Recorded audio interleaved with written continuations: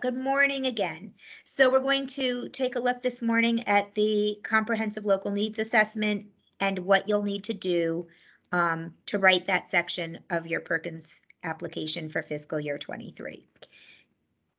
So our agenda, we're going to review briefly the CLNA requirements. By now you probably can all say them in your sleep. Hopefully you're not all dreaming about them. I only do that about once a week. Hopefully you're not having that experience.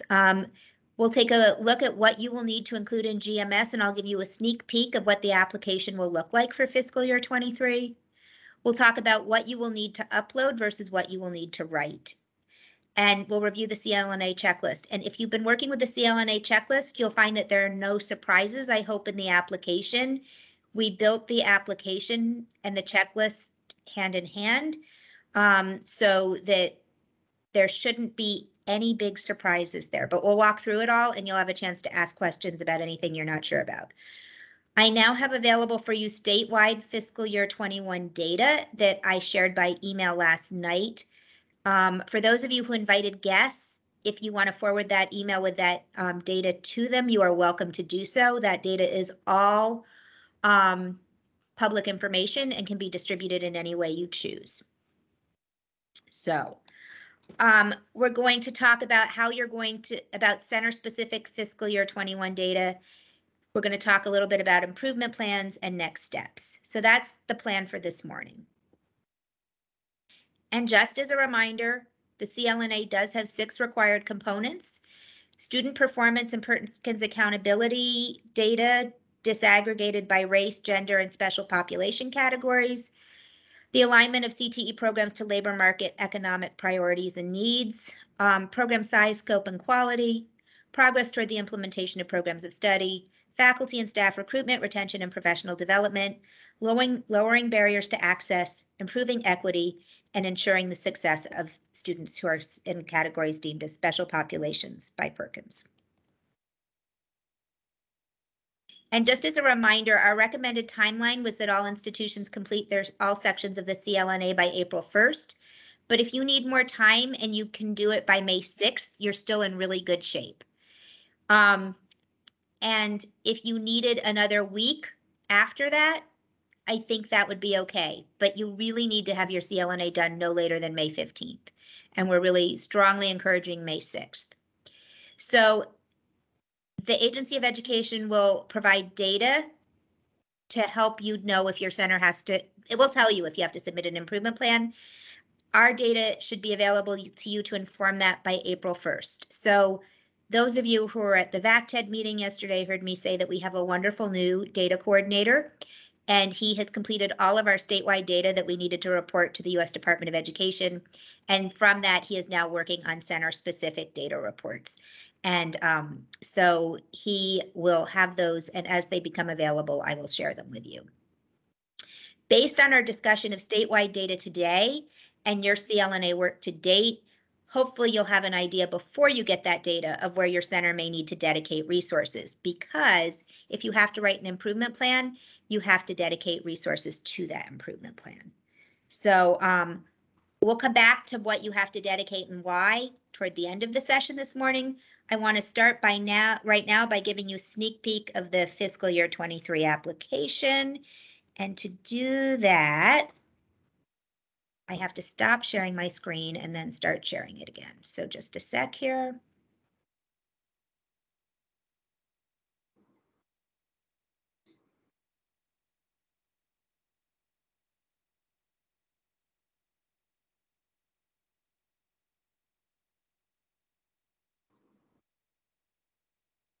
Getting to the right place.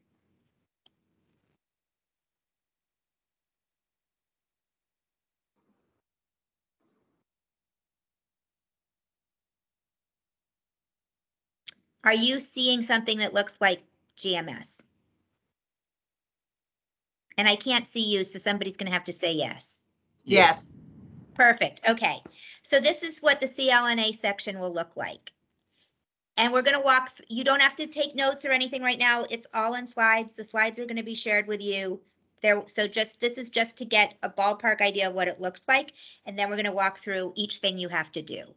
So as you'll see, new this year is instead of having to write portions, you'll be able to upload work you've already done so that you won't have to write it again.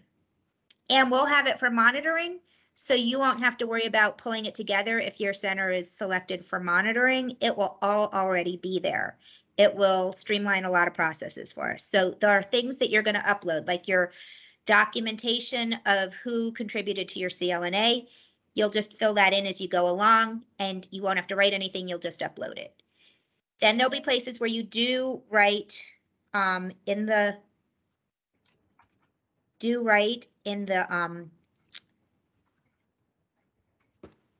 boxes provided information as well. So you'll list your committee, CLA committee members, for example, here with their titles and roles. And then as we scroll down, you'll see again a combination of uploading files and then writing answers. And we're going to talk about each of this in more detail as we go along, but that's really the format. So you're just going to have some boxes to fill in and some things to upload. And what I want to stress before we get into the specifics is we've designed it to mean that you don't have to write as much, right? So while there are boxes that you have to fill in, for most of those boxes, 1 to 2 paragraphs is plenty of information. Some boxes may need a sentence. Some boxes may need more, but it does not have to be lengthy writing. It just has to answer the question asked. And we broke the questions down, we hope, into manageable pieces so that you can answer them without having to write a huge long narrative like you did before. So that's what it's going to look like. I'm going to go back and just show you the rest of the application tabs. So the overview we've updated, but it's just to be current information. Contact information has stayed the same. New this year are required questions. We learned through lots of federal training that there are some questions that every application has to have. We put them all on one tab so that if we are monitored, let's say when we're monitored by U.S. Department of Education, and they want proof that everyone did the required questions, they can just look at this one tab in all the applications. We have grant writing workshops in April and May. We will give you language to get you started on writing those required questions. Don't stress about those. We're going to help you know what to put there. You'll do an updated version of your 4-year plan. And apparently I've lost my session. That's not helpful.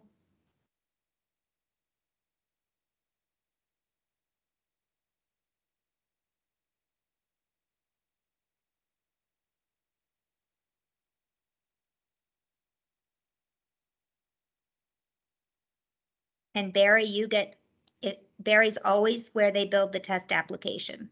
I think it's because alphabetically you're at the beginning of the alphabet.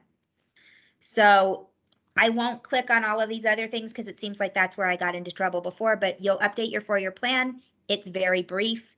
You'll write an improvement plan if you need to. It's very brief. Current year projects, current year budget will be very similar to what you've seen before. The only thing that's changed in current year projects is one tiny button you may have to click on, and we'll explain that in those April and May sessions. So basically, the biggest changes are in the CLNA, the required questions, and the improvement plan, and we're going to help you with all of that. So again, if you come to those April and May workshops, or where we're going to work on the application, we're going to give you the language where you don't, to make sure you're on the right track to what you have to write. So don't stress about it. I'm going to stop sharing this screen. Ruth, can I just ask a question? Absolutely. There's a new tab that said Business Manager.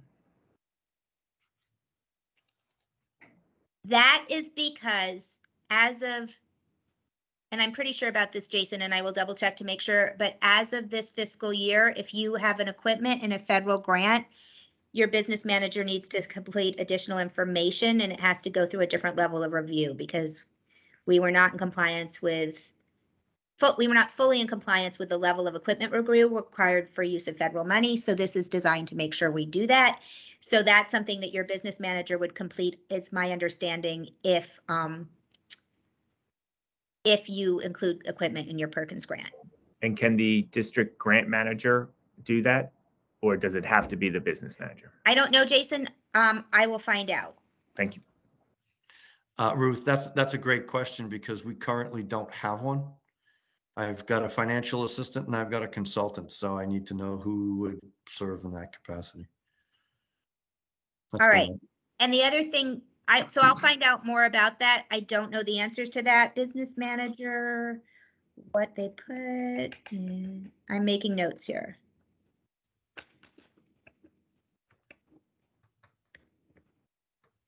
I will find out for you. Thanks. Because do the business managers always have access to GMS? Yes. Yes. And so basically, if you had equipment in a federal grant and the grant was approved before July 1st of 2021, you haven't had to deal with this. If you put equipment into a federal grant after July 1st, 2021, or amended Perkins to include equipment, you've had to do this, and it's very easy process on our end. I hope it's easy on your end. The business manager has access, puts in some information, and we approve it. For us, it's really, if you've put it in your application, it's an easy approval process. But basically, we have to make sure that you haven't changed what you're asking for and that it aligns to a Perkins related requirement. So, but for other federal grants where there's more flexibility, it's a much bigger accountability measure. For Perkins, we have a lot of the protections already built into the application process. And I see that Leanne has her hand raised. Good morning. You mentioned that there needed to be an updated version of the 4-year plan. So is it an expectation that we use parts of the 4-year plan that we had in our last Perkins? You get to choose, and we'll talk about that at the April session. Okay, and one more question. You recommended that the CLNA be due April 1st, no later than May 6th, but all the way up to May 15th if possible. And then we're having writing workshops or grant writing workshops in April and May. Yes. So the idea is that we're going to use the CLNA information in a workshop style to actually write it. So you're gonna write the CLNA. I haven't figured out the schedule yet for each of those workshops. One of those workshops will really be focused on the 4-year plan and the required questions. So probably, yes, the first one probably will have a chance for us to walk through other things, including the CLNA, to answer questions and to give you some pointers on what to write and not write. And there'll be some time dedicated, I hope, to letting you work on things so that you can ask questions as you go along. I think we'll set it up in a situation where we can have you have some breakout rooms so that if you're looking to collaborate with people on not knowing what you need to do, we can have a time for that. I haven't designed it yet, but we will design it. And if there are things that would be helpful to you, let me know, because I'll start designing those in about 2 weeks. So as you start to think through this, if there are things that would be helpful, please share and I'll build it into the plan. Will do. My Thanks goal for the workshops, for those of you who were here 2 years ago, it was painful for all of us because Perkins 5 was new. You were asked to write an application. We were getting feedback from Washington as you were writing the application about various things. And so there were multiple drafts that people had to write. My goal is that we do this so that it's one draft with maybe minor revisions, but no significant revisions, right? So that's the goal of those workshops. Dana. Hi, Ruth. The question that I have, and I think I know the answer, but I just want to get verification. I had mentioned that we're doing our school board review in 2 sessions, one in April, one in May.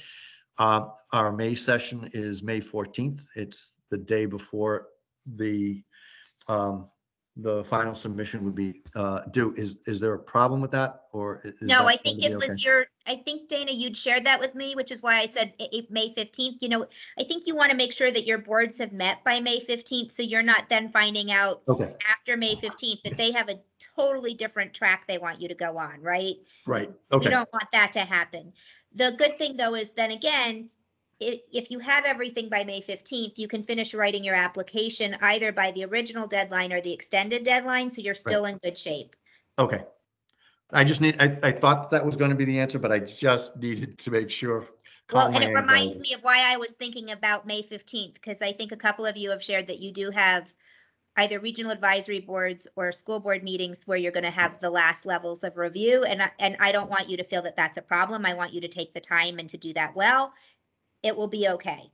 Great. I'm very concerned if you're let's put it this way. If your center is working on this now and has been working on it and you're feeling like it's still a big job, but you're pulling it all together, you're fine. That's Okay. perfectly okay. If you're at this session and you're saying, oh, I have to start working on my CLNA this week, I'm concerned and we should talk separately. Okay. Nope, I'm not there. I know that most centers are not there, so that's a good thing.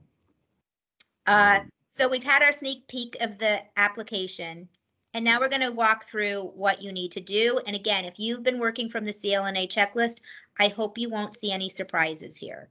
So the first thing you're going to do is you're going to have the document of your CLNA contributors that was sent in January, and you're going to fill it out, and you're just going to open it, and you're uploading it into GMS. Hold on one sec. Okay. The next thing you're going to do is you're going to. Ruth, who's supposed to be on that CLNA contributors list?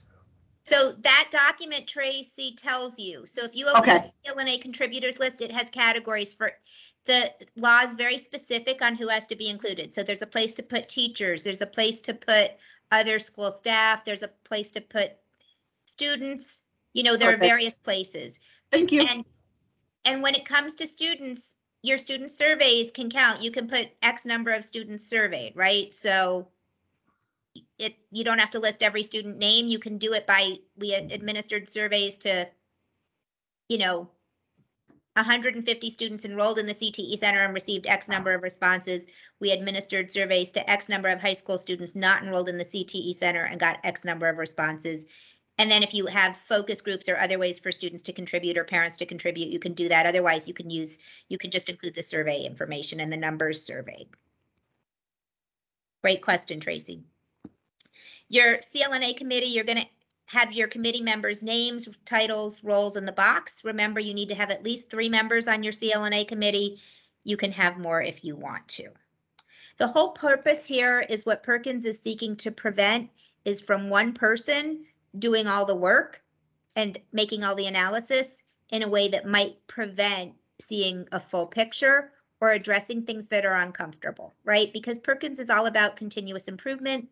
And Perkins, again, is not about individuals, whether they be students or staff, and it's about systems and change to better student outcomes. So it's about how do we look at our systems and processes to create to strengthen our strengths and to address our challenges.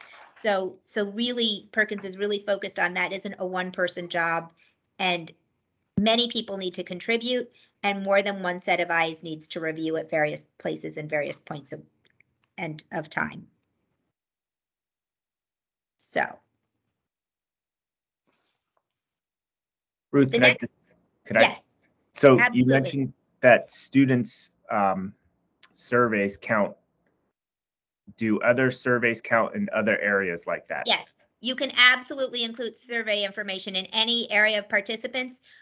Where you can't just rely on, so let's think about it in categories. You can rely on surveys for your students and your parent participation and for some community member participation. You cannot rely just on surveys for teacher and staff participation. You can include the survey data, but you also have to include that the teachers and the staff have directly worked on the CLNA process. And let's see, for your regional advisory board and your governance board input, it can't be just through surveys. It has to be through discussion. Ruth, just following up on that, when it says details of participation, how detailed do you want us to get? Is it just the section that they reviewed on that date and time, or what level of detail are you looking for? That's a great question. I think I'm going to use a few examples, right? And I don't know, but for example, for the teacher participation, for your teachers who've been there more than a year or two, they should have been actively involved in completing their program size, scope, and quality document, right? So you would put program size, scope, and quality, and you could put a timeline for that work. For teachers who are new, it may be a different level of participation, right? So it could be how they were involved.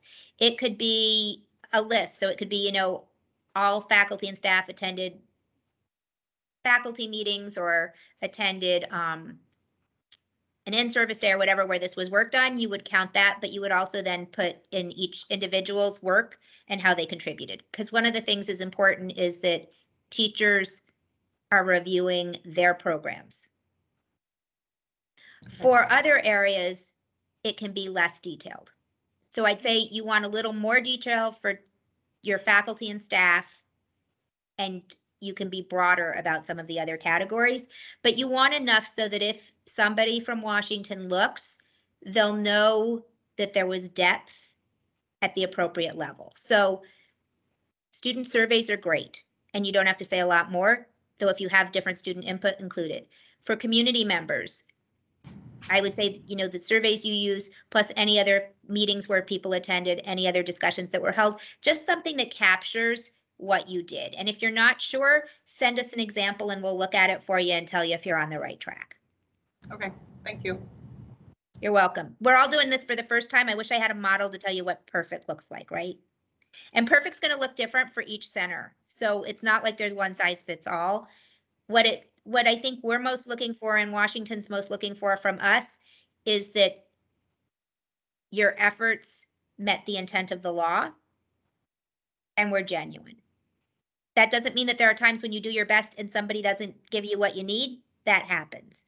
But what did you do to try to get the full participation expected?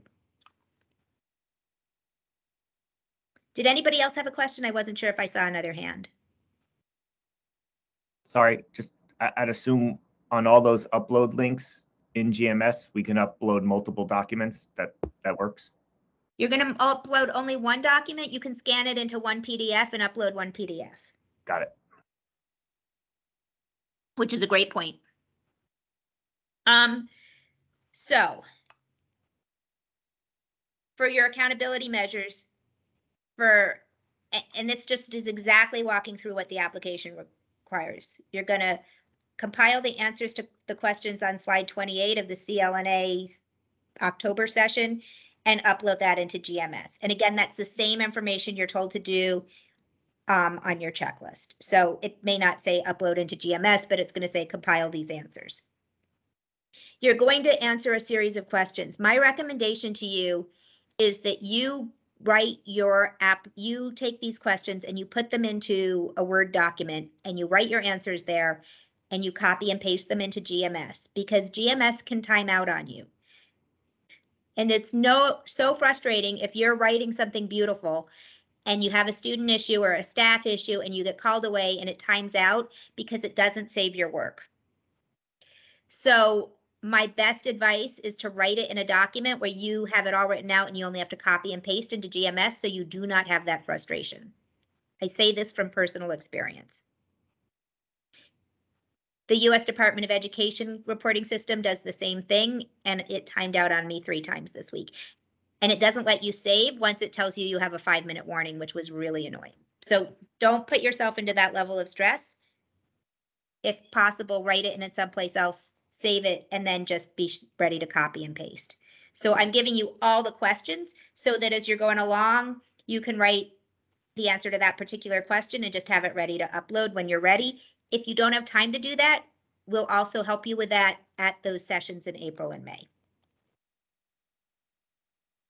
So then the questions you have to answer: which Perkins 5 accountability measures are areas of strength for your institution, and how do you know this? So you're going to know it based on percentages, you're going to know it based on things your center is really good at, and you're going to use data to inform that. And you can be brief here. So, you know, this is again where we're really good at graduation rate, and we're really good at students earning post-secondary credits, or we're really good at students earning these 5 things. These are, you know, just the areas where your center is right where it needs to be or ahead of the curve.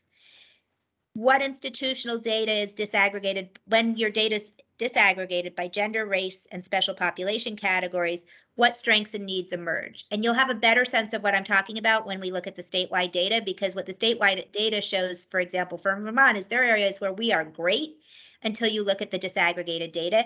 And then we have areas where it's like, oh, we have certain students who are not serving as well as others. What do we do about that? That's what Perkins is asking us to do. That's where we will be sharing more data with you by April 1st that will help you with writing that answer to that question.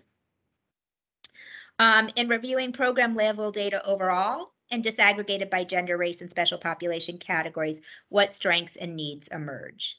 And again, we'll look more at that. Oh, sorry, that's in there twice. There's a different, obviously I'll go back and fix that. Something got in there twice, something's missing, but we'll make sure the version we send out to you has the right question D. So slide 9, question D. And then, yep. Ruth, can I just ask a question about this? So I know we have so many nice tables to guide us through size, scope, and quality and program analysis. So this one, are we looking at that data that you give us and drawing from data that we've uncovered in the size, scope, and quality and making something? I'm trying to picture what this looks like because we need to present this to the RAB and the governance board. So am I offering them some documents and then giving them our initial analysis and then asking them for their feedback? Yes, and Gwen, I would say for that part, when you have the April 1st data, you'll take that along with your program size, scope, and quality, and that will be, you'll put that into a format to share and get their feedback, right? Yeah, so I'm thinking like I have a RAB meeting next week and I want to present 2 sections to them. So maybe those 2 sections would work best together. Yes. I would say they might, and when I think about it, I think, you know, like, and I think what you may want to say to them is, let's talk about what we have now and understand that when we have some statewide data that's coming to us, we may want to add something into this conversation that we missed, right? Okay, and so we don't have to upload this data into the CLNA. You have this data. We just have to provide some narrative and some analysis on the data. Okay. Exactly. And we'll focus on this at the April session. I think this, Gwen, this is making clear that it will be helpful to all of us to have some time in April to really think through what this looks like, right? And how you write it. What programs will need dedicated attention or supports to improve student performance? So for example, if I look at disaggregated data, which we're going to do later on, students in some of our programs are doing super, super well. Students in other programs may not. You'll see data that suggests that statewide we have work to do. You'll do the same level of analysis in your institution. And that's not necessarily, and what I want to focus on again is that's not about students or staff. It may be about them, right? But it's also about systems. So a new teacher may not be at the same place as a seasoned teacher in where they are in their student outcomes. And so how are we helping support new teachers? Or some teacher may be resistant. What are we doing to help overcome the resistance? What's the resistance based in, and how do we help shift the thinking? So those are the kinds of things Perkins is asking us to do. Or it may be that it's, here's what we know about our students, and this shows that we need additional resources because we have really qualified people helping them, but it's not quite enough. And what do we do about that? And we may need to put specific energy or resources into addressing that. This will make more sense again when we look at the statewide data in a little bit. Which Perkins 5, yep. That's Dana, really quickly. Piggybacking on something Gwen said in terms of presentations to RABs and school boards.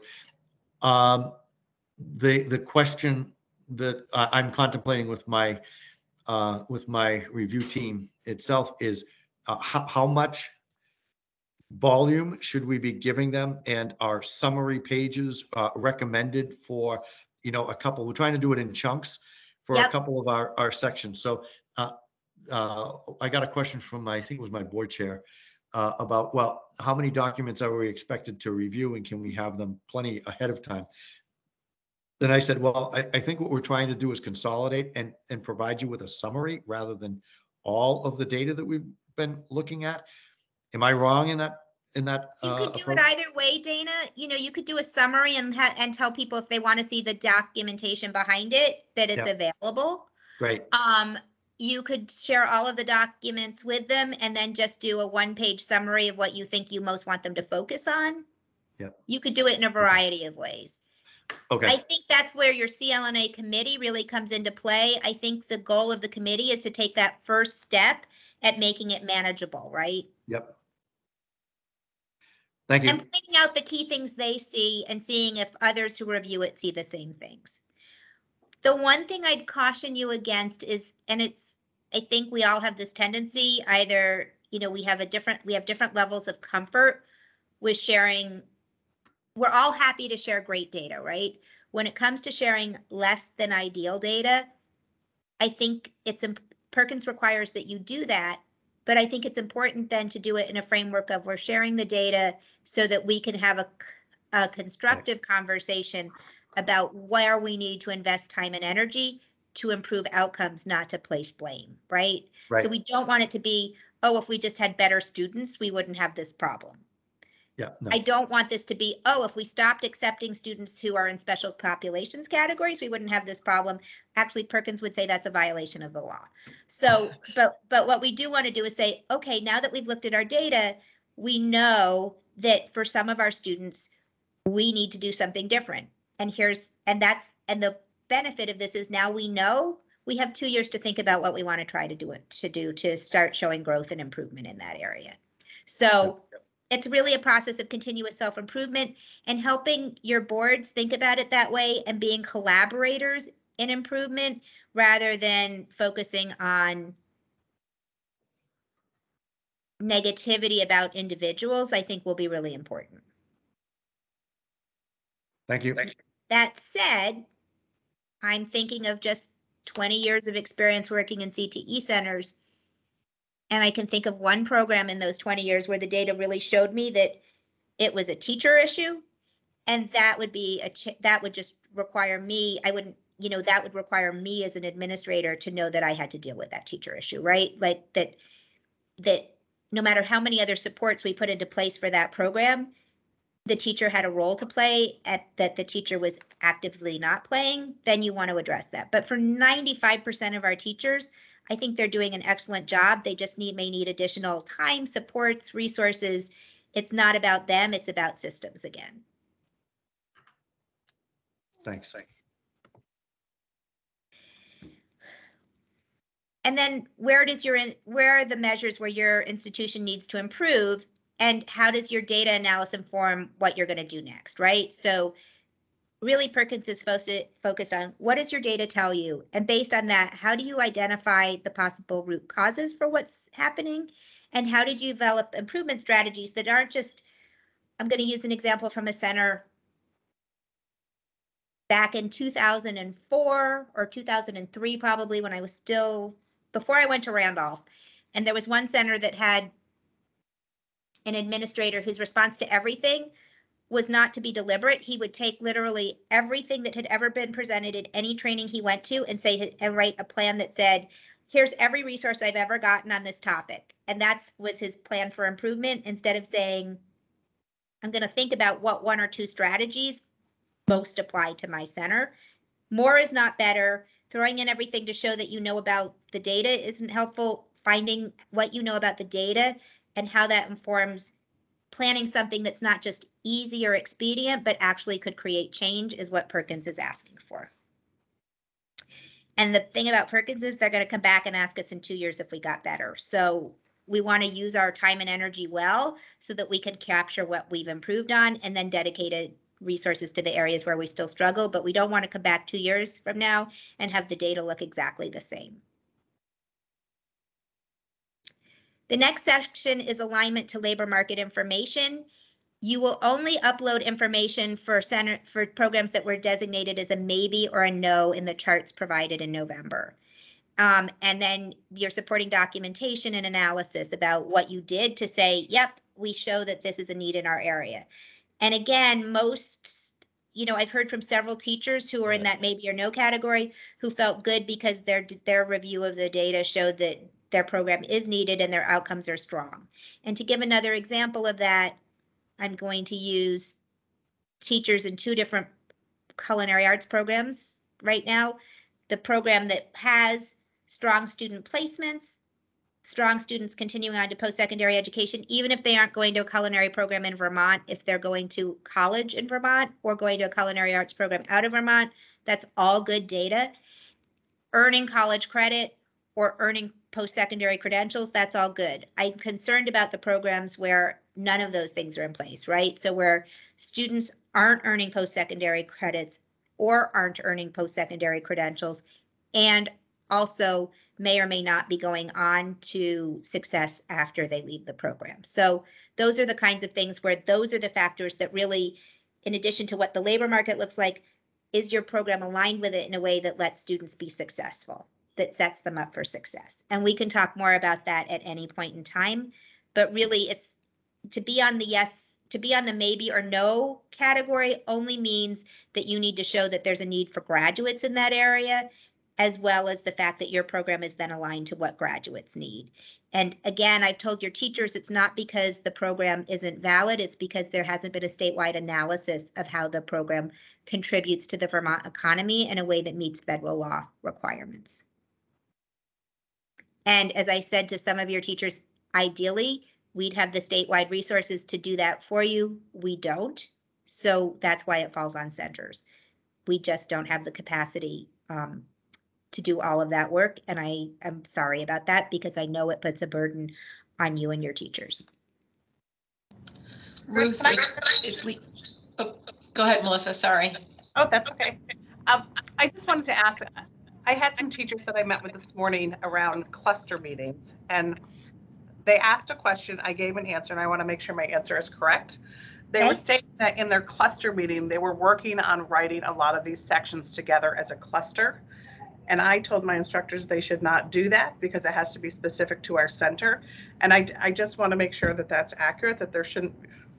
That is accurate. And Melissa, I have attended those cluster meetings and that's not what they're doing. So I'm wondering if it's kind of like a subcluster of the cluster, kind of individually. I wonder if people are getting together in other ways because Okay. I've attended almost all the cluster meetings and they're very structured and they have a 10-minute survey that they fill out that has one section on the CLNA. So it's probably 3 minutes of the meeting. Okay. So anyway, that's what I've seen, right? And the other part is I've answered a lot of questions in those cluster meetings, but they don't have time to have worked on those things. Okay. It's a very structured agenda. Verify that that was accurate. Thank you. It is accurate. Thanks for verifying. Leanne, were you next? I'm not sure, but I'll go until somebody else says it's their turn. You mentioned success after they leave the program. Can you help me understand what that means? You were sort of on the subject of culinary. Does it mean that they have to be in the culinary field? Does it have to be that $20-something an hour? What defines success after leaving the program? To start with, it's going to grow over time, but our baseline starting point is goes on to college or goes into employment or goes into the military. And then we're asking you to figure out what percentage go on in a related field and what don't. But currently, any successful going on counts toward Vermont's measure. Over time, we'll be asked to redefine that measure. So we have not yet had to redefine that measure. So right now, any student who goes to college, any student who gets a job counts. Over time, the federal government's going to make us report that in new ways. We haven't had to do that yet. Okay, so any job, not necessarily at that $20-something an hour. Right. And any job in that industry? Any job in that industry, but also other employment, right? Because so that's where we're being asked to start collecting that data in a way that shows what percentage are within the industry and what aren't. And I think we already have that to a certain extent. And we'll probably have to come up with some new benchmarks for that, but that's probably going to be over the next 2 years. So don't stress about that now. That's where we're going to focus next year or the year after. So basically they count unless they're sitting in their parents' basement in their underwear playing video games. Yeah, we have a very high percentage. So that's the thing, right? We're over 90% in Vermont. If I look at who goes on in something related or goes to college, we're at about 77%, which is still pretty darn impressive. Good. Okay. I just wanted to make sure I get it right. A follow-up on that, Ruth. I'm looking at like cosmetology on the LMI document, and there is a specific question that says analyze the related. Yes. So for those Cosmetology programs, is really important because of the licensure piece, right? Just so there's some program areas where it's clearer. You know, if your students are taking the state cosmetology exam, then what's the return on their entering the workforce, right? In that related field. I think it's the same for electrical and plumbing programs that align to the state apprenticeship program. What percentage continue on in those fields? It's a different level of review than some of our programs where students can go in lots of different, where the pathway's a little less structured, right? so culinary on the LMI document says related to, that we're supposed to analyze the related employment. Yes, anything that's in the maybe or no category, it's related. It doesn't mean that every student has to go on to that. If we're at 50%, we're probably fine. Okay. It's not 100%. It's to Okay. have baseline data so that we know moving forward what our goals are. And we won't know until we have baseline data what we need to do next. But great questions. Okay. Sorry, okay. You're going to summarize your findings, and then you're going to list any programs that do not identify with labor market information. So that means if you're doing this and you're finding out that really there's not a place, and it's okay to look statewide, and it's okay to look, you know, at neighboring states, depending on a variety of factors. But if you're finding out that there aren't jobs for those graduates or there aren't good post-secondary opportunities, then how are you going to redesign your program to better align with what the needs are, to better align with what the post-secondary opportunities are, to ensure your students are well placed after they graduate, or close the program? So that's still, again, that's by fiscal year 25. So none of this means it happens next year. It means that you've got 2 years after this to say, if we have something that doesn't show an alignment, what are we doing to fix that?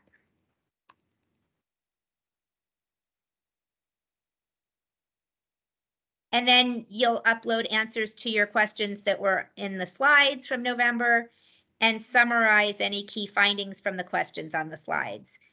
And then are there program changes your institution will undertake or continue to explore based on your labor market analysis? So your labor market analysis might say, it could literally be, nope, we're good, we're fine, we're offering the right programs. It could be, we want to start a new program and here's why. It could be, we see that this program needs to change or phase out, and here's why. One of you sent me something today that said, how do I close a program? So I presume somebody's looking at closing a program. That's okay. Sometimes we have people who, you know, we have a program that has significantly low enrollment for multiple years. What do we do with that? Those are the kinds of things you would address and both either here or in program size, scope, and quality. So it could be that here you're addressing, oh, if I suddenly have space available in my building, then I want to start this new program and I've identified what it is so that you're prepared when money becomes available to do that. You don't have to make changes to your programs, but if your review of data says we have unmet needs or we have things that aren't meeting needs, that's where you put it. Hey, Ruth, just a quick question on that. Can you also put a program on hold? Yes. And as a matter of fact, Hartford did that. Hartford had a teacher who had to leave. They couldn't find a qualified teacher for the following year. They put it on hold and they're going to restart the program. So they hired, you know, they just needed additional time to find the right teacher. I think we've had a couple centers that have done that, so they have time to revise the program curriculum, scope, quality, rethink about how they design that program. You can put a program on hold. If you're going to put it on hold for more than 2 years, we need to talk. Okay, I might send you a separate email just asking a couple of questions. Thank you. Okay, that's fine. But yes, we want you to take time if that's the right thing without feeling a pressure to just to keep a program open if having a pause would be a better way to strengthen the program or find the right teacher.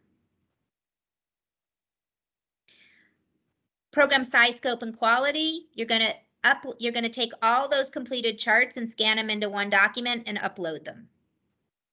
And then you're going to talk about any programs that don't meet size requirements using the questions on, using the information on slide 28 of September slides.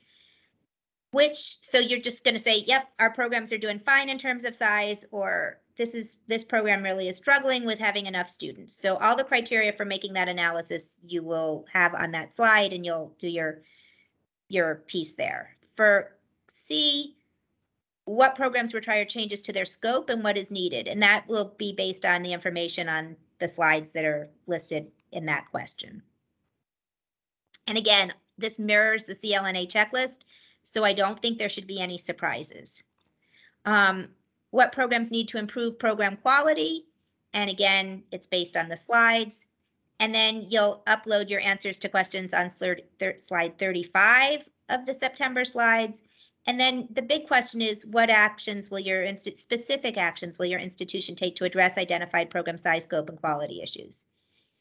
So that's really important because a lot of the ways you spend money tie to what you say about your program size, scope, and quality, right? So this is your chance to say, here are the things that we've identified that need investments or action. And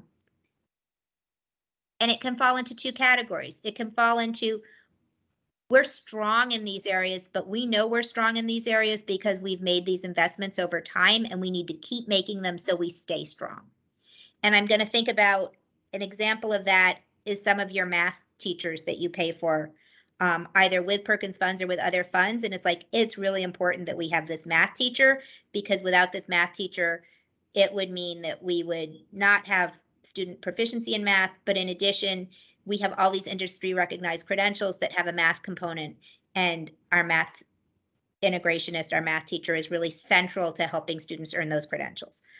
It could be something else. It could be, it's really important that we have additional capacity. I'm thinking about Chittenden County. I know that one of the things Chittenden County wrote was, it's really important for us to ensure program quality and outcomes for our special, our special populations categories, that we increase our English, our support to English learners by hiring an additional staff person, whatever it may be. That's where your chance is to articulate that so that it's clear that the ways you're planning later to spend your money are related to one or more portions of your CLNA. That's your chance to capture that. And we again ask, what programs have equipment that is scheduled for or likely to require a replacement in the next 2 years and why? You put it down there, and that means if we have a situation like we had recently where we gave you, additional money that had been returned, we reallocated it, you have a short turnaround time to decide how to spend it. You've got already identified there things that you could spend money on should the money become available. Or that you're going to build in if you have money after you've dedicated to the things that you're required to dedicate it to improve your student outcomes. The same for technology and software. So by capturing it there, it means that for the next 2 years, if you want to spend money on any of the things you've listed there, you're in good shape. Ruth, are we being very specific or by program? I would say by program. So I think you could say, if I think about it, the following programs these programs will have equipment needs over the next 3 years, 2 years, whatever it was. And then you can, if you're specific and you know what it is included, if you just know that it's just aging overall, say that. And then you would just have to go back and amend which specific piece of equipment was the one to give out. Thank you. And I know that a couple of you have shared with me that you found that in certain programs, equipment hasn't been updated in 20 or 30 years. If you can put that in. Equipment in this program hasn't been updated in, or half the equipment in this program or key pieces of equipment haven't been upgraded, and then it's there for you. Programs of study, you're going to upload your institution's program of study analysis and answers to questions that you will have answered.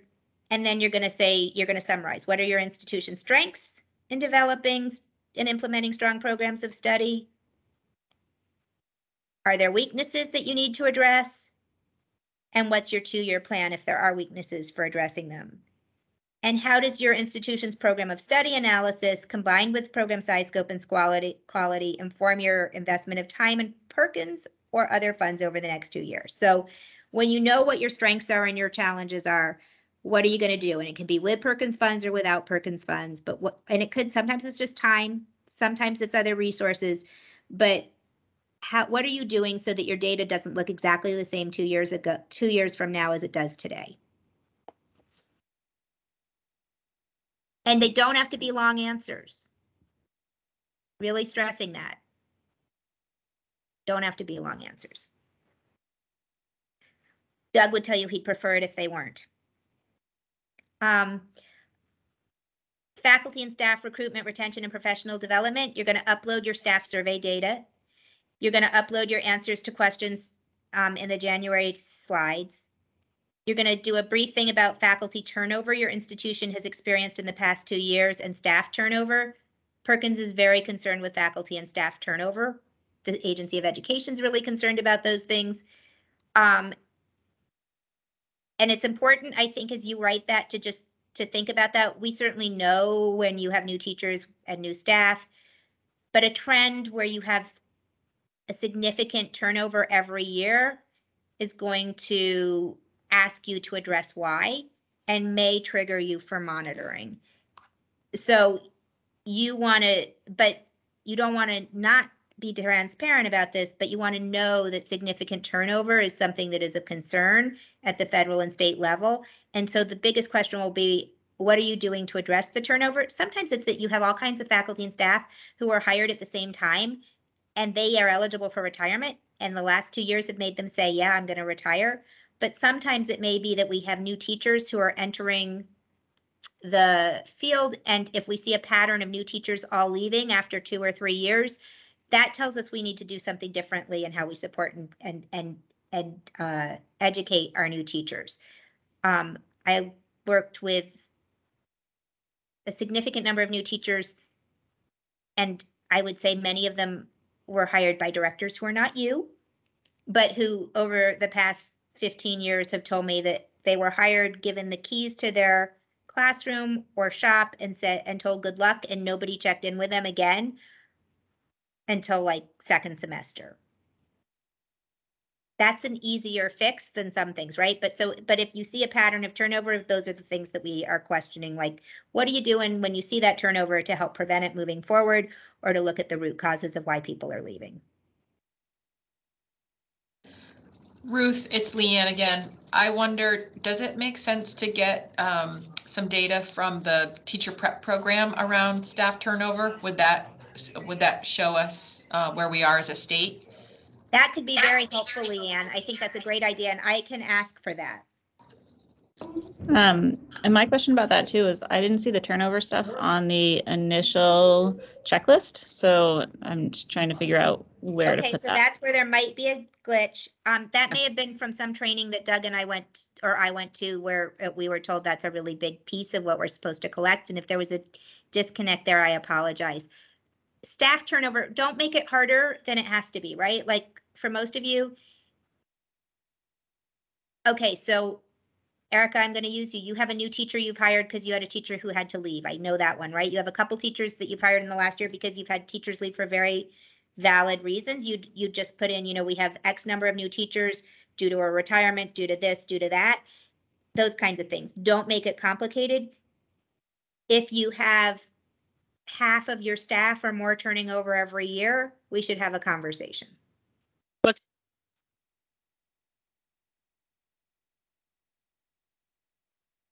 Did I miss something? Okay. Perkins is really concerned about whether we're doing enough to support our new teachers. And Perkins is really concerned about if our school environments are supportive of the members of our school community, which includes students, faculty, and staff. So think about framing your answers in terms of what you're doing to create an environment that keeps good people or keeps good students. How are new faculty supported and mentored? Again, this can be 2 or 3 sentences, right? They go to the CTE teacher prep program. They have a mentor. They, whatever it may be, but you don't have to make it lengthy. But what are you doing to support and mentor your new faculty? What professional development priorities or needs emerge from your institution's comprehensive local needs assessment process, and how are you going to address those needs? It doesn't have to be with Perkins money. It can be with Perkins money if you want it to be. And then you're going to upload your faculty and staff list with licensure information. So you need to show that each person you have on your staff holds an appropriate license.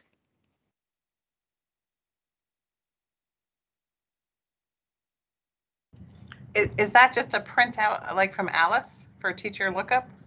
You could do whatever works for you, Melissa. That would be fine. And again, if you have it, you want to scan it. Different districts keep it in different ways. So, you know, your central office may have it in a way they can share with you. You could print it out of Alice. You can do whatever works for you. You can scan it into one document and upload it. You could make a list, and you could just do a list that shows the teacher, the license held, in the year it expires. Okay. We just need something that shows that there's a process to regularly review if people are appropriately credentialed.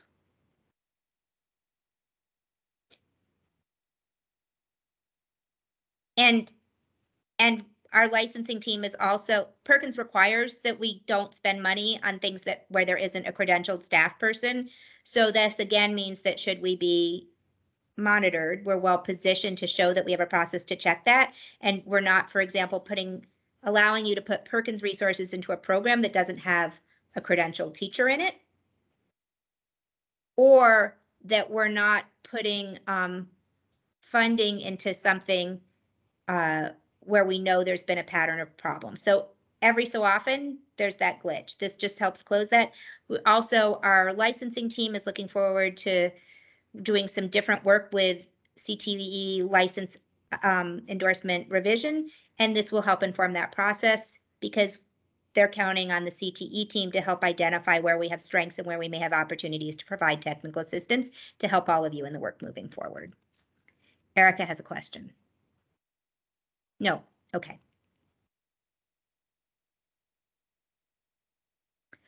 And the last section, we're on section 8, and it is the last section, progress toward improving equity and access. You're going to upload your student survey or focus group data here, and you have to upload current survey data, survey from current students, and that should say current student.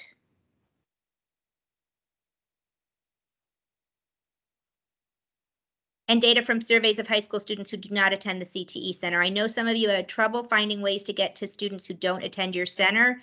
Some of the strategies I've heard from people are sending the surveys to students who have visited your center or expressed interest in your center in some way and haven't then followed through. Students who, I've heard of 1 or 2 people who walked next door to an attached school and asked teachers they have strong relationships with to give the survey to their students in their advisories or in other ways. Some have worked to ask that, you know, students in 10th grade be given an opportunity to complete the survey, or students in 12th grade or 11th grade, whatever it may be. I don't think there's one right way. I think it's how do you do your best to find out from a selection of students who aren't coming to your center what their perceptions of your center are. So just think about how to do that. And you can get creative. There's no one right way to do this.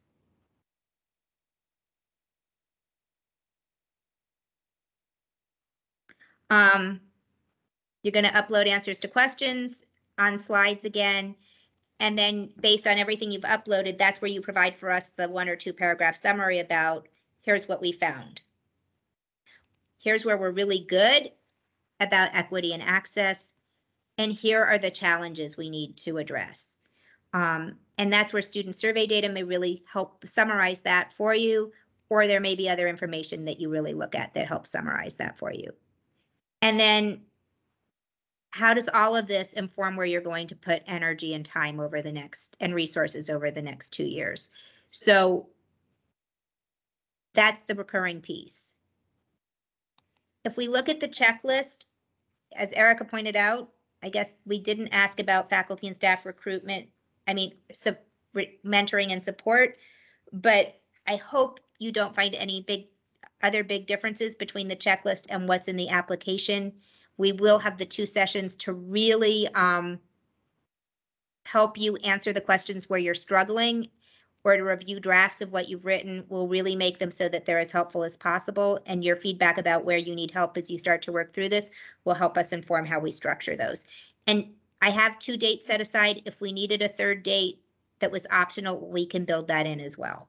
I want you to feel like you have the support, the chance to work on this. I'm hopeful that if you come with all your materials for those couple of hour sessions each time, you're going to feel really like your work is manageable and you have what you need to have your application approved. Our next thing is to take a look at statewide data. Ruth, before you do that. Yep. Christina.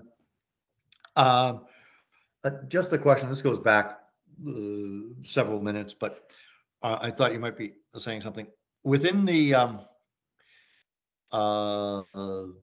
sections. You had said copy and paste into a document.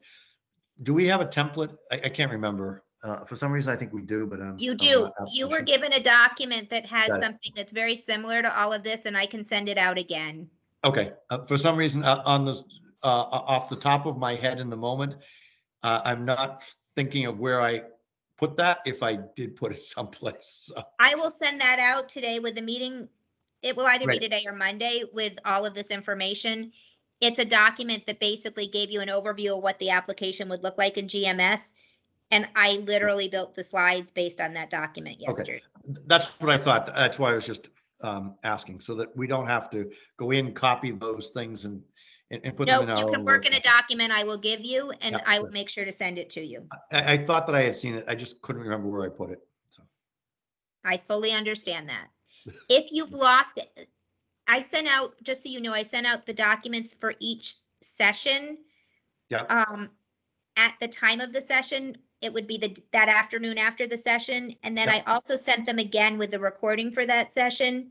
But if you can't find anything, we have them all and you can ask for anything you're missing. Yeah, that's what I have taken those and archived them, and we've been using them as we've been working through. I just couldn't remember the document. I just we don't know all where it lose is. something along the way in this process, and that's okay. So feel free to ask if you don't know where it is. Thanks a lot. So can I ask a related question? I'm sorry, it'll be quick. So just along with what Dana was saying, I just want to, because I'm probably going to work on this tomorrow for a few hours and I don't want to do it wrong. I've been thinking I would take all of those size, scope, and quality tables and put them all on one Google Doc and then convert it to a PDF and do the same thing with the program analysis tables and put it on a PDF and like just have the PDF like ready to go for each section. That PDF is fine, but what, Gwen, you really can just take the completed documents you already have and scan them. You don't have to put them into something else. Right. I guess what I'm saying is they're all like Google Docs, right? The instructors all worked on them. We all worked on them together. Yep. So I was just going to take all of those, put them on one and say final size, scope, and quality. And then that would be fine. It. Okay. That would be fine. And just have it ready to go for each section. That's perfectly okay. For those of you who teachers may have filled them out on paper with pen and pencil, you can scan those. You don't have to type them all up. As long as they're somewhat legible, that's okay too. Whatever format you got them in, collect them, scan them, upload them. It will be okay. I know Bob created a spreadsheet. It's very similar to what Gwen is stating. You can use that. But also that's a good way to use that to show your RAB or your school board in a consolidated matter, because it shows all programs, if that makes sense. And I don't think Bob's here today, but he may be willing to share it as well. Bob couldn't be here today, but I am sure that if you reach out to him, he might very well be willing to share it. Ruth, just a quick, I know there's one section that wants advisory board members, minutes of meetings and all of that. Just upload it into, is there a separate place for all of that? Or is that part of, I think it's the program of study section, include it with the program of study? Ask that again, Melissa. I was trying to think about 3 places it could be, and then I forgot what I was thinking about where it should be. There's one section, I believe it's program of study, that's asking for a list of current advisory board members, the agendas for the last couple of years, and minutes for the last couple of years. Do you want all of that uploaded in that with the program of study, or is there a separate location for that? That's a great question, and I don't know, but I will find out and let you know. Yeah, I just want to mention, I know how I tackled that one, Melissa, and it's probably wrong. The size, scope, and quality in that table, I just was linking to our website, to the archive. But that's perfectly okay, Gwen. That's fine. Okay. And Melissa, I'm gonna get back to. I'll send an email to everybody. Doug and I will talk about it because he's the one who has to read those. So I'm gonna make sure it works for him. I just know with the Perkins monitoring, I believe we uploaded all of those last year for the previous 2 years. We did, so you don't probably have to reload.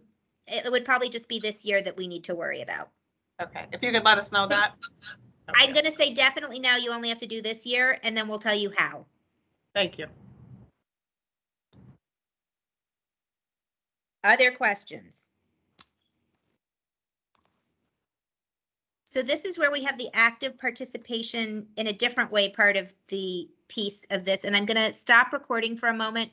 I'm gonna come back to recording later on, but this is where we're gonna stop recording for now. Just one more thing before you stop recording. That document that you shared with us that tells what we load into each section, you shared with us on, let me just tell you what date, February 8th. If anybody wants to go back through your email, it's an email from Ruth that says additional information from Friday's CLNA session. Perfect. And I will February send, and that helps me, 2022. Nancy. I'll make sure I also find what was sent then and resend that as well. So perfect. Just in case, just in case If you want anybody. it today, if you need it right away, that's where it is. Perfect. Thank you, Nancy. All right, I'm going to stop recording for a moment